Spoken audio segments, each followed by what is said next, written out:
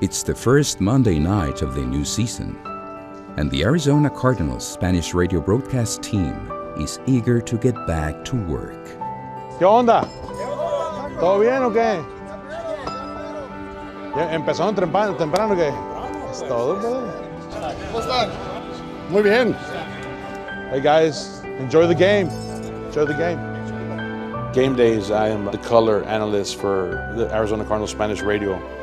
For me to have the opportunity to still be a part of the team that gave me a shot as a player, I'm blessed. A native of Monterrey, Rolando Cantu was the first Mexican-born non-kicker to play in the NFL. Estamos ya en el estadio University of Phoenix, la casa de la marea roja para el arranque del partido. Cardenales de Arizona, Cargadores de San Diego. Gabriel Trujillo, also Mexican and a 20-year veteran of the broadcast booth, calls the play-by-play with a style all his own. Larry se va hasta su casa. Touchdown! Larry Fitzgerald!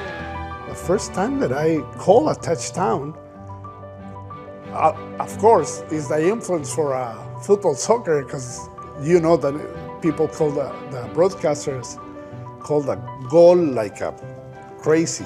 His voice is always goes up and down. It goes with the emotion of the game. Al infinito y más allá.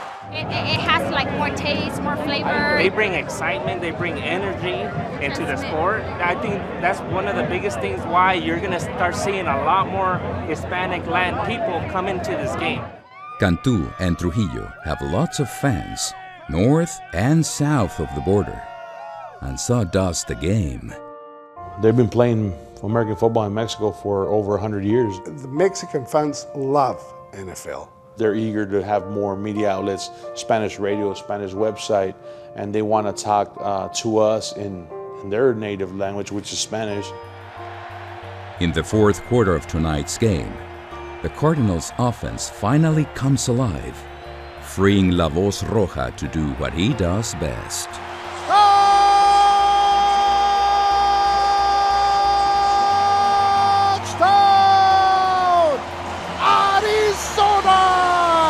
On the field, the Cardinals prevail in a thriller. Resultado final, 18-17. And when it comes to engaging their growing Hispanic fan base, two familiar voices are leading the charge. We have 41 stations in Mexico, and we're really trying to cater to our fan base here in Arizona and also south of the border.